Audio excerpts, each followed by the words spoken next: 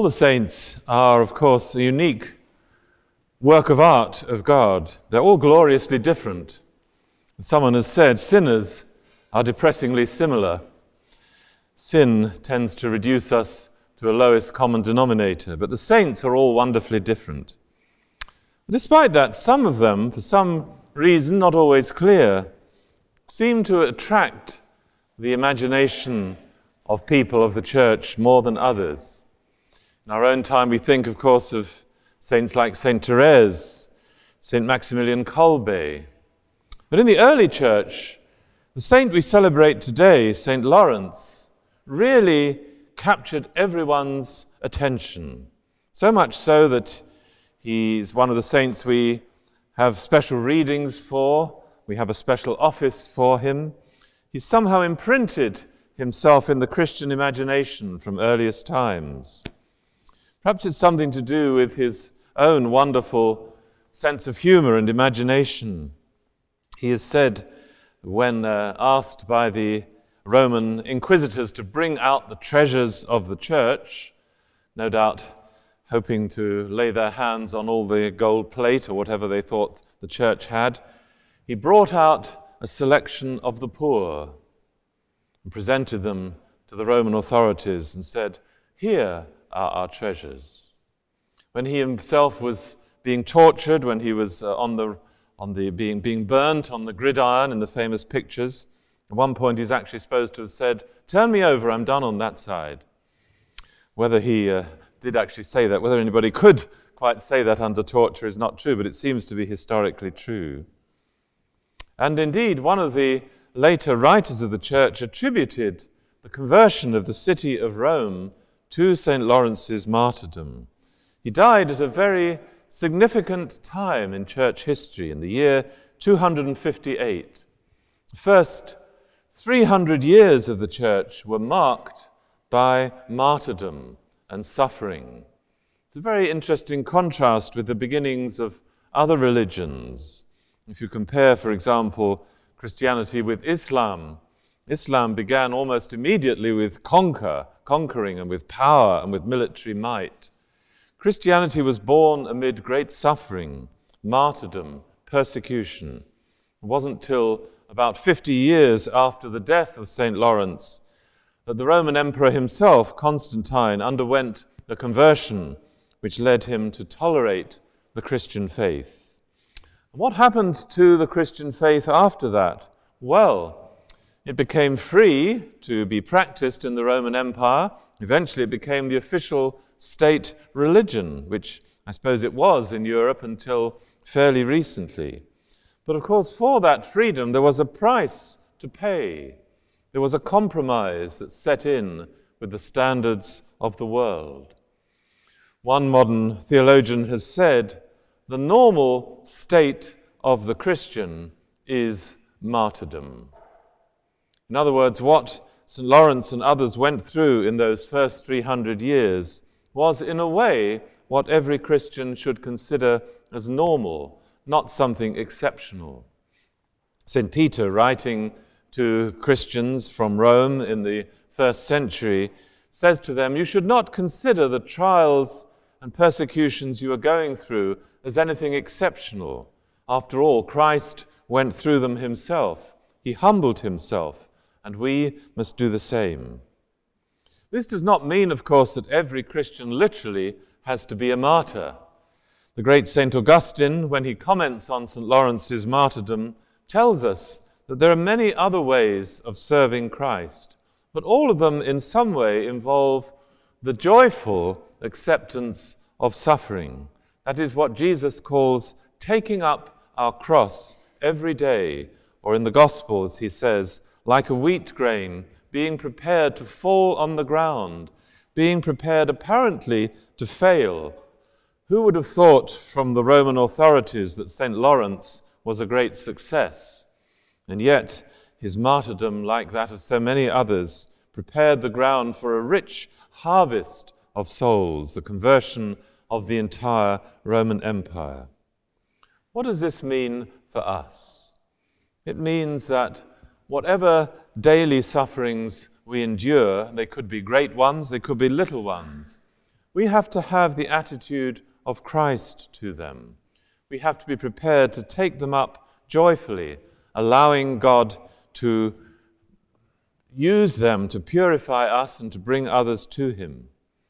The Curé of Ars, the great parish priest of the 19th century, who himself suffered so much, spoke very simply to his parishioners, who after all were simple people like us, farming people. He said, when you get up in the morning, there are 3 things you should do.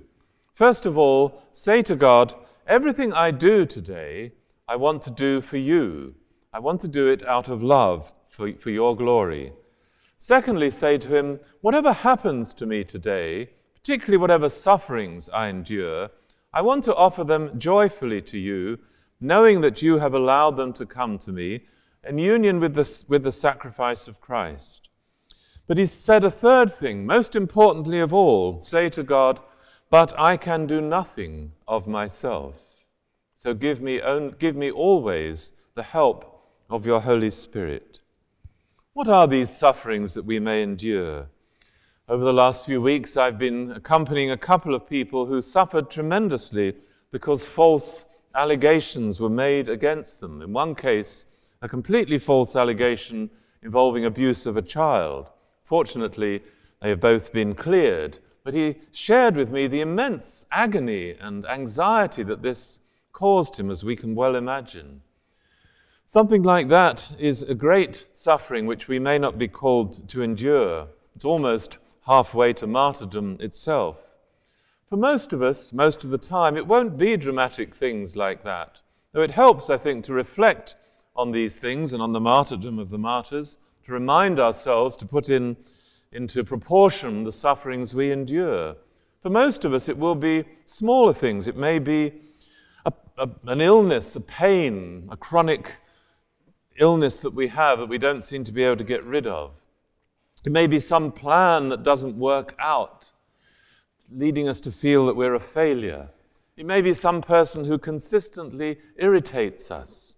It may be some dispute in our family or in our parish that won't seem to go away. And when these things come to us, we have to say to ourselves, this is a test.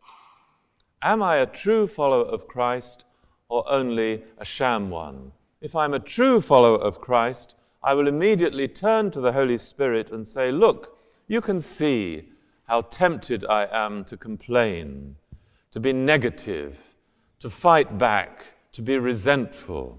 This is human nature. This is what St. Paul calls the flesh.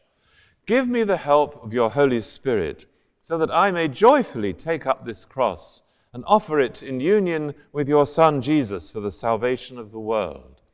If we do this, as the Curé of Ars says, again in another place, it's only the first step on the way of the cross that is painful.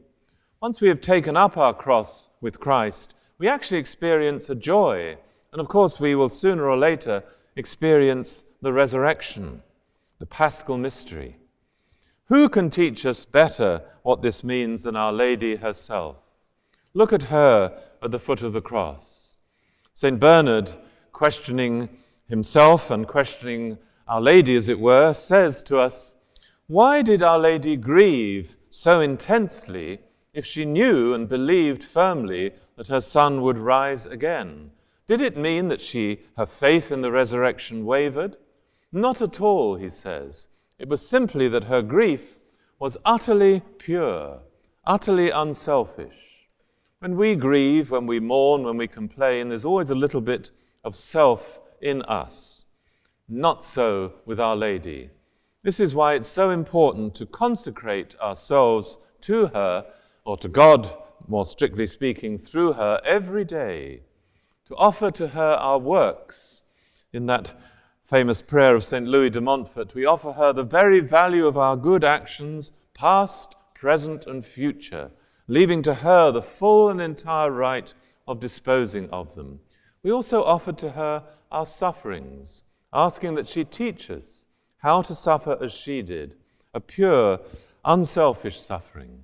In this way, both our actions and our sufferings will draw us closer to Christ, and we too will be used for the salvation of others in ways that we may never suspect.